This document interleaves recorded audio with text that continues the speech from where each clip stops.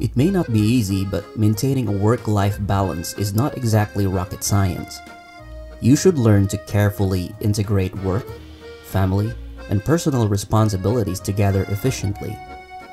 Evaluate your development as you go and make the necessary changes as you go. Commit to this plan and enjoy a successful career and a healthy personal life. In this video, I will talk about 9 tips to hack your work-life balance. Welcome to Lifehack Academy. On this channel, we discuss tools and strategies that help us optimize our daily lives, making better versions of ourselves each day. Number 1. Keep track of time consciously. One of the things that we deal with is that we tend to get lost in work easily.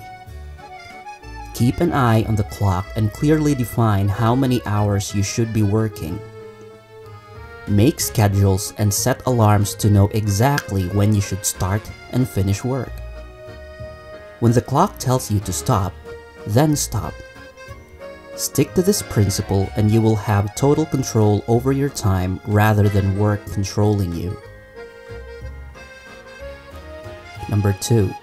Create time for yourself. You should learn to prioritize yourself too while you focus on work and family. Clearly define work and relaxation schedules. Include time for yourself in the scheduling. If you're working in the morning, take some time off for yourself in the afternoon or late evening. Book yourself in your calendar so there is a clear boundary between work and relaxation. Making time for yourself doesn't necessarily have to be very long that it would significantly affect your job. Sometimes a 30-minute break in a coffee shop is enough, or a 15-minute break to step outside and breathe some fresh air. Number 3. Work smarter and not harder. Time is a non-renewable resource, therefore every second that's taken from you should have more value. Constantly ask yourself how much you value your time and how much you should get paid for it. Focus on getting paid more on an hourly basis rather than thinking of an overall income for a particular job. Getting paid $200 for an hour of work is always better than working 40-hour weeks on a $40,000 annual income. Number 4. Prioritize. Prioritize your to-do list from the most important or time-sensitive to the least important. Use productivity principles such as Pareto's Law or the 80-20 principle, where you identify the 20% of work that gives you the 80% output rather than the other way around. Aside from making a to-do list, make a might-do list or a not-to-do list. Clearly identify 1 or 2 tasks as your main highlights that would free up more time for you during that day or week if completed. Number 5. Plan everything. If you fail to prepare, you are preparing to fail. Like Elon Musk, use a time-blocking strategy to plan your day or week. Set a time on how long you should do specific tasks and get better at doing them day by day. Decide on whether you should spend 15 minutes drinking coffee or an hour. Do you need 2 hours to be in a meeting or conference, or just 30 minutes? Do you need 45 minutes to eat a meal, or will 15 minutes be enough? Do you need 3 hours for exercise at the gym, or would 60 minutes be as effective? Constantly include a time element for all your tasks and you will be more productive and have more time for yourself and your family. Number 6. Set simple goals. Lower your threshold for achieving goals.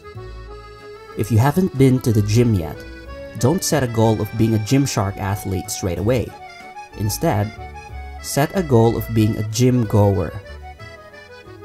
If you plan on having a Saturday afternoon off to spend time with your family in the park, don't complicate it, just do it.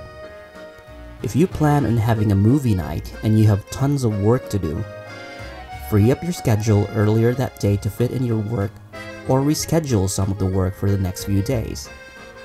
Always think, what would this look like if it were easy? Don't forget that your time is your most precious resource and that you have total control over it. Number 7, be health conscious. Prioritize your health. Without it, you will not function properly in your work and family, respectively. Exercise and eat good food. Create a habit of changing default meals to healthier versions of them. If you're a big fan of peanut butter and jelly, change that to a wheat bread with sugar-free peanut butter and sugar-free jelly. There are tons of varieties of sugar-free products at Tesco or Walmart. If you've gotten used to drinking regular Coke, you can change that to Diet Coke or Coke Zero, and you wouldn't even know the difference in taste. Constantly have an awareness of upgrading your meals to healthier versions. Good health means you can spend more time with your family and become efficient at work as well. Number 8.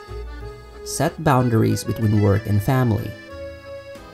Reach an agreement with your employers on the sort of jobs you will be doing. Do not commit to working late nor resort to taking work home. An employee can be replaced in an instant and no one will care, but time with your family is precious and irreplaceable. Measure how much you spend time at work and at home. Work reasonable hours and not more.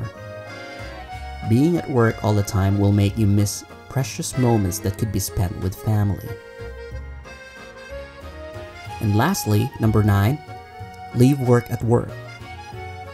Practice a golden rule that says whatever is off work stays at work. Do not take work-related activities fun.